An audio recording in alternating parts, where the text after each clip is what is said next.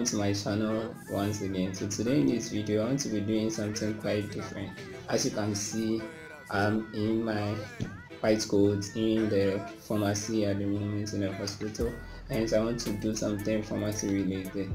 Basically what I want to cover in this particular video is to share with you 5 main questions that you need to ask your pharmacist anytime that you are in the pharmacy to get any medicines. This is supposed to help you use your medications appropriately. One key thing is that most conditions that people present with may be as a result of a side effect of a particular medication they were on, and most of these effects or these adverse effects are as a result of wrong usage of the medicines. So these questions are supposed to guide you to be able to use your medicines appropriately as described by the pharmacist. So let's move on straight to the purpose of this video. The first question you want to ask your pharmacist anytime you're in the pharmacy to get any medicine is, how should I take this medicine?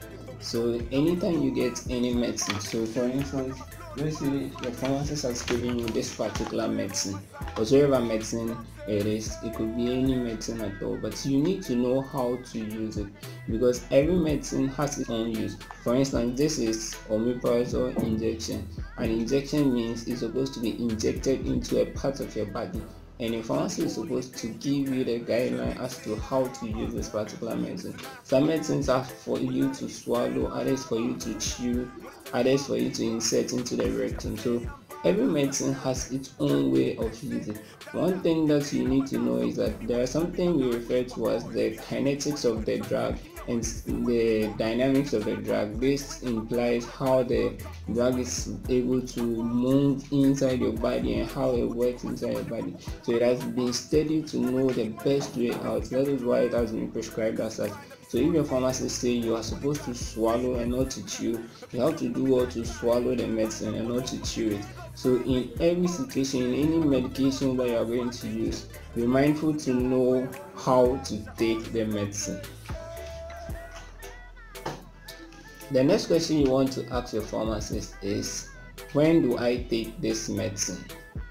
So now you know how you are going to take the medicine. For instance, if you are going to swallow that particular medicine, when should you swallow it? Should you swallow it at night, or morning, afternoon, evening, or even early morning?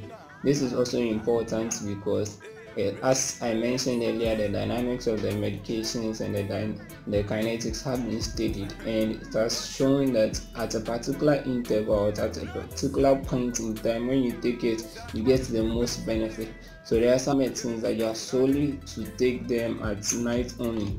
So if you know that this particular medicine you are supposed to take at night only, then you want to make sure that every night you are taking it.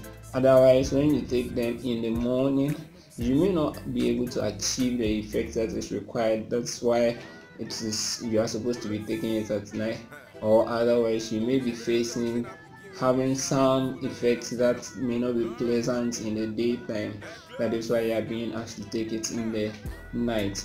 Also, there are some medications that you need to take in the day. For instance, there are medications that allows you to urinate a lot, and hence such medications we advise that you take them usually in the morning, because during the daytime you are fast awake and hence this wouldn't be a bother so much. But in case you take such a medicine at night, you know that it's going to wake you up along the night for you to go out to urinate, and this is going to disturb your sleep. If you have work to do the following day, it's also subsequently going to affect your day.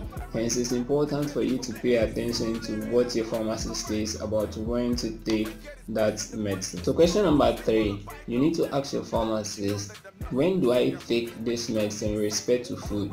As in, do I take the medicine after I've eaten, or do I take it on empty stomach? Why is this one also important? Well, there are some medications that are absorbed very well when they are taken together with food. That is, if there is food in your tummy, then it's likely to help absorb the medication that you have taken. On the other hand, there are some medications that are only absorbed or very well absorbed when you take them on empty stomach. So you want to ask your pharmacist to know when should you take the medicines.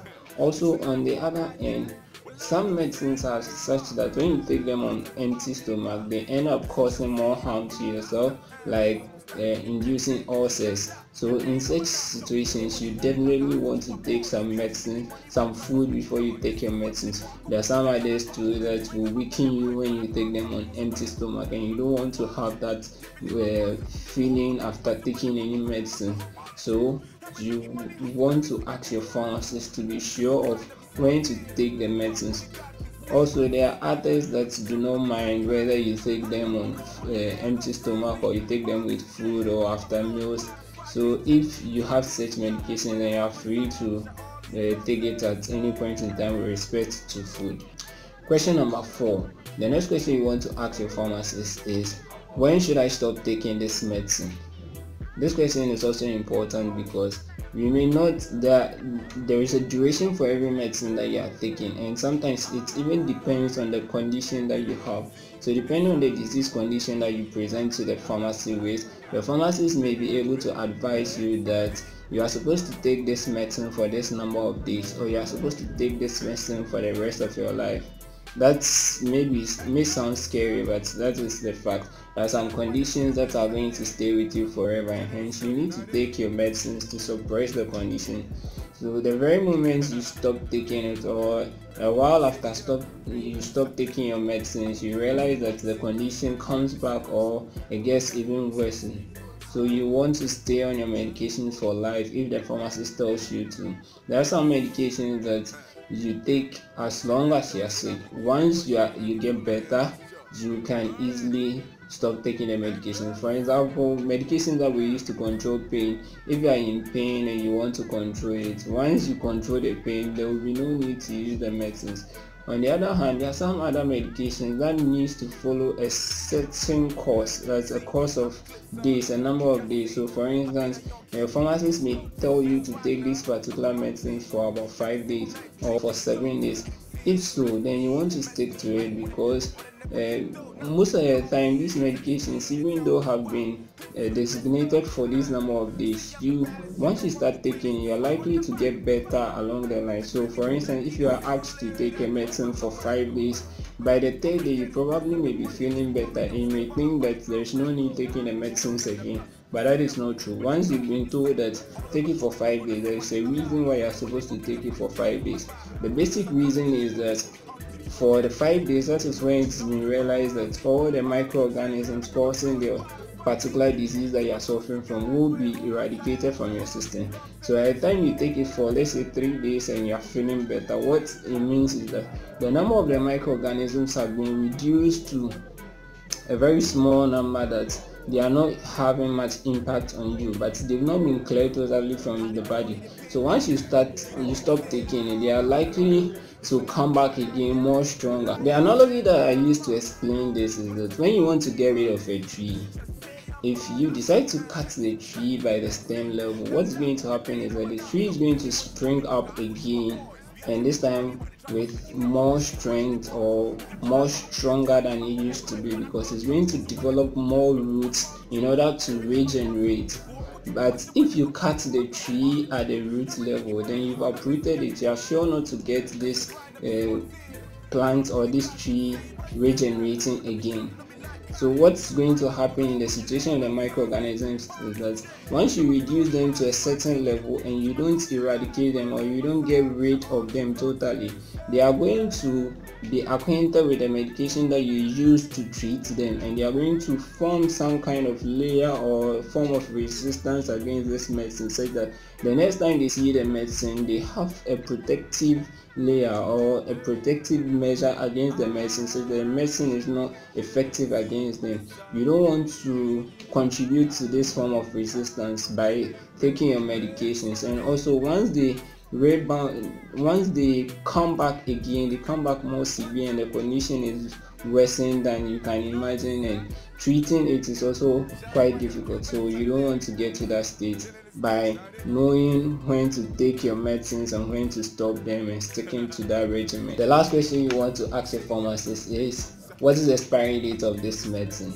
This is also important because, as any other product that we take inside us, or even those that we apply onto the body, you don't want to take any expired products. The fact is, every drug they say is a poison on its own, It is the dose that determine whether it's a poison or a drug. So if a drug can be a poison or is a poison on its own, if it gets expired, what more do you want from it? It becomes more toxic than you can imagine, and you definitely do not want to consume expired drugs. So ask your pharmacist the expiry date of your drug if possible. If not, you can as well read. If you can read, then you can check the container of the medicine for the expiry date. Then you know if it is expired. Do all to return the drug to the pharmacist and not use it. This will save you both your money and your life. I always say that once you are going to the pharmacy to get any medicines, it is your money that you are paying to the pharmacy. So pay money to prolong your life and not to shorten your life.